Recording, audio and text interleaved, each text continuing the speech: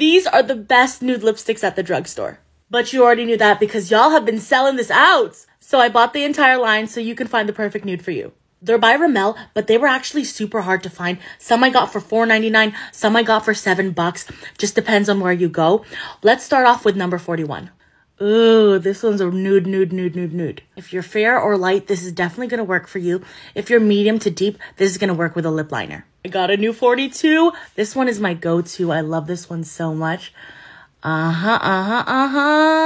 It's just so good. Even better. All of these are even better with liner. Seriously, these are lip liner nudes. Like, you can mix and match. It works on everybody. Here's 45. And it's my perfect lip shade. I'm serious too. These are brown girl approved. So if you think they're too light for you, no, I'm telling you, put a liner on them. Okay, yeah, this one is so sexy. Another one I like, this is 47. Seriously, I'm obsessed with these. And last, I've got 48. If you're medium to deep, you are gonna love this. Okay, 45 is my new favorite, but let's try it with liner. See what I mean?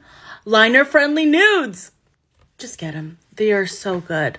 I'm telling you, if you find them, if you're lucky enough to find them, get them. Get them.